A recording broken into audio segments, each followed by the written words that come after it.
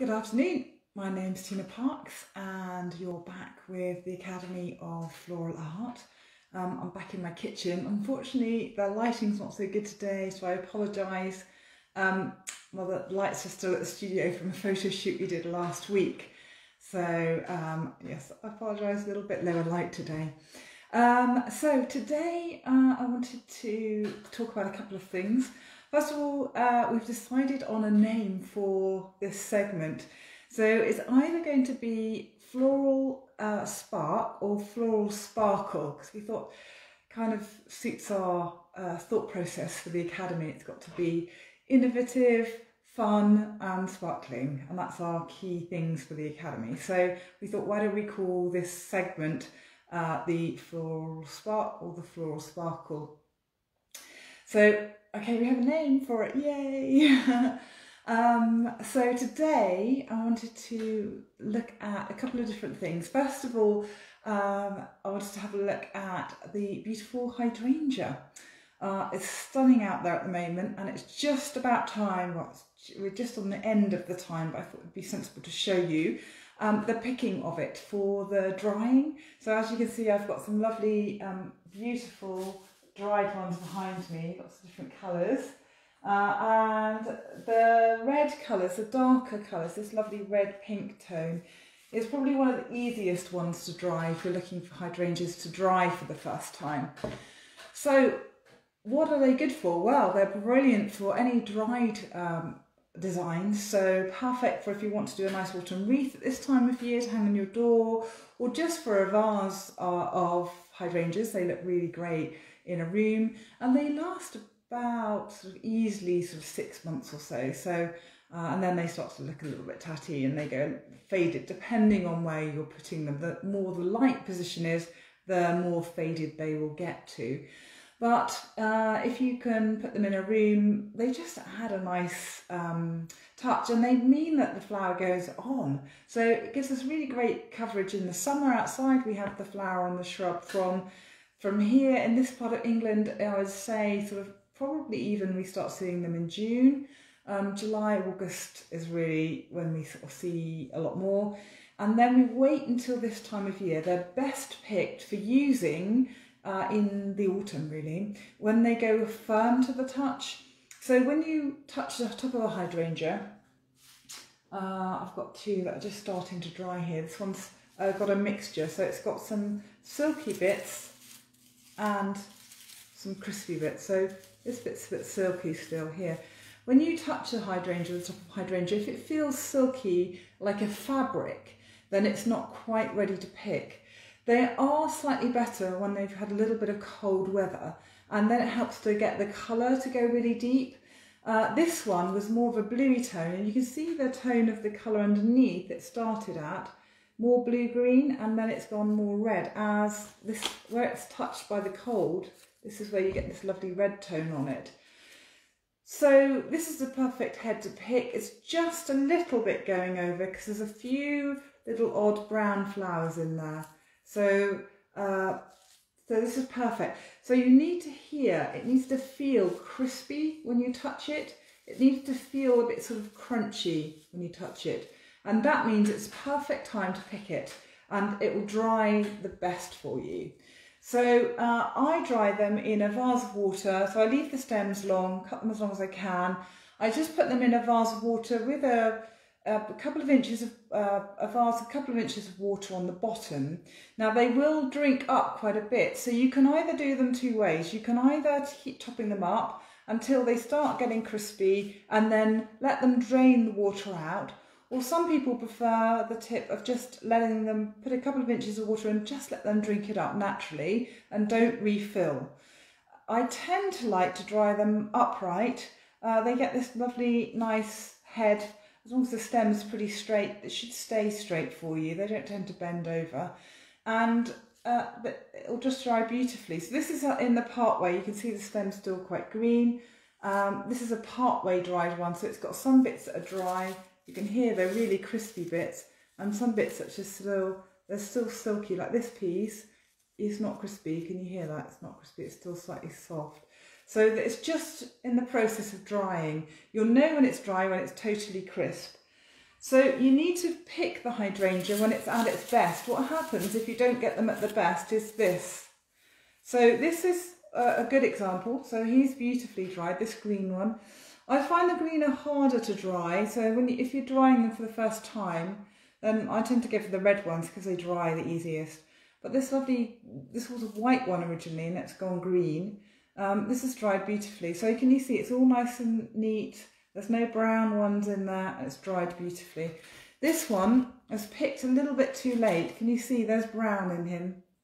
See underneath there's brown bits in it. So when it's drying, it's not drying so well because there's lots of brown bits in. Now when it's on so, it's not too bad because we could pick those bits off and you still get a nice head then. You can just see that some of it's turned a bit there. So that was a little bit not perfect when I picked it. It's a bit wet. So you want to wait till it's dry before you pick them and then they'll dry better. And this one was picked too late. Can you see what's happened to this one?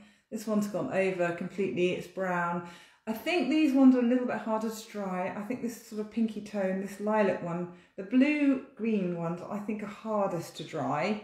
But they do dry, they just take a little bit more care. This one obviously was too far gone when I picked him. Can you see he's really not good. So that shows you if you pick it too late or too early, then this is what happens. They just shrivel rather than holding that nice shape for them. So yeah. And then we can do all sorts of things. So these guys, if it's got a bit of marking on there, a couple of things you can do is you could spray it. So it takes spray paint really, really well. Lovely for a Christmas wreath. So if you are looking to make your own Christmas wreath this year and you haven't got so much foliage, why don't you cut a few of the hydrangeas from the garden? You can give this a little shush with a little spray paint. So a gold, rose gold's very trendy this year, or a bronze or a silver, whatever you want to go with your colours. Just slightly shush it a couple of times with the spray. So slightly light and spray the paint over it very in sort of gentle movement, sort of flick it over. So you don't want to spray it too hard on here. You want to just coat it slightly. You want to essence it rather than make it solid. And that will give you a nice effect then. But they look really pretty with that, with the gold, silver, bronze, any of the nice Christmas colours on there. The metallic colours look good. And then that's perfect to put into your Christmas wreath then. It will fill out nicely because each of these heads is really big. We can still cut them down into the little florets inside to make them smaller for when you're making them in the design. But you can either wire or glue those in then and they will fill out your lovely Christmas wreath for you and mean that you won't need as much foliage in there. So that's a really nice little tip now to go and pick them, well, maybe not today because we've had a lot of rain here today, but if it has a dry for a couple of days, then I would go and get them, go and pick them and then start drying them. So it makes a really useful filler. So that's the hydrangeas. They're such a good plant. It's so funny, when I first started in floristry, they weren't in fashion at all. I remember my gran had one and my mum had some in her garden and I used to think they were big old clumpy things. But now I really appreciate using them. I love breaking them down. They make beautiful texture in things and they make a beautiful depth in materials. So you can use them really low down into arrangement to give you that colour and that depth of material, really deep and low. Great in headdress work. Dried, they're brilliant. You can glue them, like we said, or wire them. They last really well. So they're very, very good. And they're super, super light as a material as well. So good for things you're going to carry or wear. So the good old hydrangea comes into twice. So we not only can enjoy the flower in its season, but we can also enjoy the flower once it's dry as well. We're also coming into Halloween here. So I've got a lovely big pumpkin here. So this is starting to get ready for Halloween. The boys will be coming on Friday and we will definitely be carving a couple of these. So that should be really good fun. But I was just playing with an idea that I did actually a few years ago, probably maybe 4 years ago now. And we were looking at the level 5. We were looking at concave. Now on the level 5 list of designs they have to do, there's a whole tick sheet of different things that they have to explore. which is really great because they're not complicated, but what they make you do is explore different thought processes around doing things in a different way or starting from a different start point. It doesn't have to be complicated, but what it offers you is an opportunity to explore something, thinking at something a little bit different. And one of the things they have to do is concave. Now, concave means the inside curve. So if you're imagining a circle or even a rectangle, it's the inside space that we're looking at rather than the outside. So quite often we might decorate the outside of something. We'll put something on top of the pumpkin, or we make a hole in the pumpkin for the foam, and then we bring the flower out over the top. But we were looking at concave and thinking about what would give us a concave shape to work to. So we were looking at things like bridal bouquets, making them concave rather than things like, we see the spheres quite a lot with the flowers overlaying at the top. But we were also thinking about what could go on the inside of the sphere, so we hollowed it out. And thinking about that with a natural product at this time of year, of course, the very thing we thought about was the pumpkins, because we do hollow these guys out. So this is a big one. This is a monster one. It's fairly big, a decent sized one, Teresa. I'm not sure I'd call it a monster, but it's a decent sized one. So I didn't want to use something as big as that, but we used something a little bit smaller. And then we kept with the circle theme. So we were thinking the pumpkins round, basically, and we were thinking about what could we use inside that would be round. And following the theme of the season, I'm just going to put the big pumpkin over there out the way a little so I can have a bit of space. We have created this little chap. So on a tray, always, it's quite interesting, when we're looking at level 5, we also look at how to display and set the piece of work rather than just having the piece of work, so for photographs and things. So I've displayed it onto a tray. I've got these beautiful magnolia leaves that have rolled and curled, dried, again naturally dried, which have the most amazing colour on the back. It's like a sort of pale blue brown colour, and then there's a really dark colour on the inside, really dark brown. And they just have this beautiful sort of shape when they curve up. Can you see that? They twist around beautifully. And they're really, really lovely. So they make a really interesting base to work with. So I've just put it on the tray and I've just set it in amongst these lovely leaves. So I'm just going to come closer. So what we've done is, in fact, actually, if I just pick up the pumpkin so you can see, what we've done is we've filled the inside with the berries. Can you see? It's like jewels.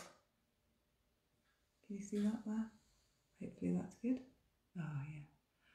So all little berries inside. So we've taken the seasonal fruit and we thought about things that are seasonal in currently at the moment, so in the autumn. And the berries are very, very strong this year. They're really good. There's lots of different ones out there. So we've used a whole range. So we've got all sorts of things in here. So we've got blackberries of different varying colours, so right from green to black. We've got little rose hips. We've got cotoneaster berries. We've got little seed pods from the crocosmia. We've got a couple of different rose hips in there. We've got a few little seeds from the, I've got little one loose there, he's rolling around, let's take him out. We've got a few little seeds from the Gaultheria, the berries from the Gaultheria, which is a sort of nice plant at the moment. I had some on the table the other week. Which has got little berries on there. So all I did with this is I scraped out the centre of the pumpkin, like we would for an ordinary pumpkin, and left us with a sort of harder skin, if you like, on the outside. And then we've put the little berries wedged in. So some of them have got little stalks on, so I've used the little rose hips with the stalk on, so I could push the stalk into the pumpkin to hold the material, almost like wedging the material in place. And then I've used the berries to wedge in. I have a little bit, because I knew we were using this on camera today, I cheated a little bit at the top. I've actually glued the very top line in to hold them in place. But most of that is actually wedged in. So it's just holding itself in place, which is quite amazing. With a little bit of inserting with the some of the rosehip stalks, some of the larger ones I've just pushed down a bit better into the into the flesh and just holding everything in place. So it looks really nice, and I think it just looks really interesting, and it would make a really nice little piece. It's not a big pumpkin. Can you see there's only a little one there? It's not that big. You see the size of my hand with the size of the pumpkin. Probably took me maybe about an hour last night just to make him, and just literally feeding everything in really there. Got one little berry in there that's quite white. Maybe I'll take him out because he's a little bit strong in there. But all the other berries are more the reds. We're looking for the reds, the greens, the deep dark colours. There's a few blueberries in there just to add a little of the richer colour in there. But just what a nice little feature piece.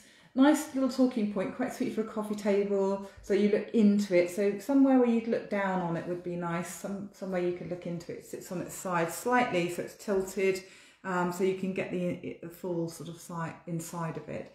But just a really nice concept. So we were trying to think about all the things that related together. So we've got autumnal fruit with the base, the structure, the pumpkin, and autumnal materials inside, in the autumnal colours. So we've got the oranges, the reds, right the way through to a dark red.